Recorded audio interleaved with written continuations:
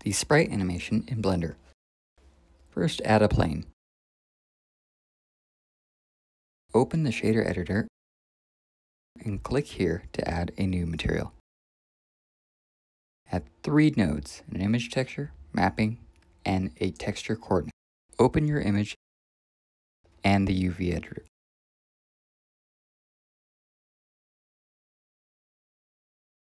Tab into edit mode so you can see this orange square. This is your UV.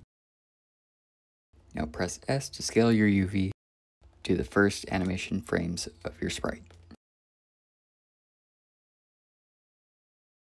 Your image may be a bit blurry, so change the linear interpolation to closest.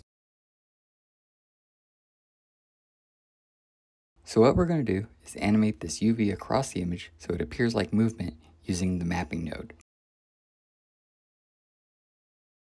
Pull out the timeline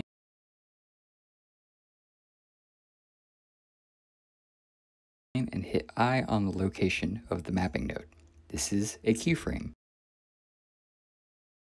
Move 3 frames forward and adjust the location until it's on the next part of the animation, and create another keyframe.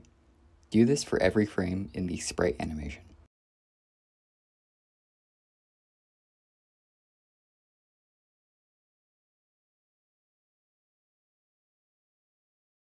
Now if you play the animation, the UV will move between these frames.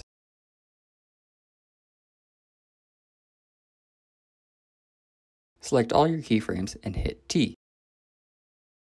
Select constant.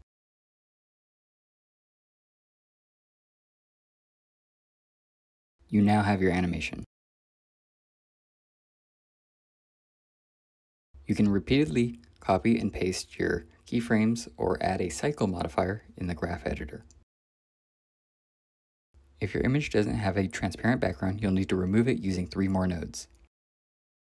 First, a color mix node set to subtract, then a math node set to compare, and finally a map range node.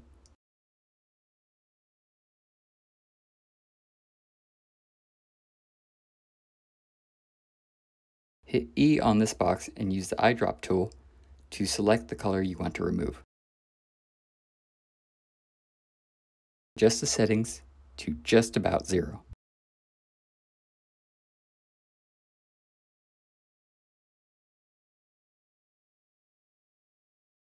And so this is how I animate sprites in Blender. Thank you for watching, and please follow for more in the future.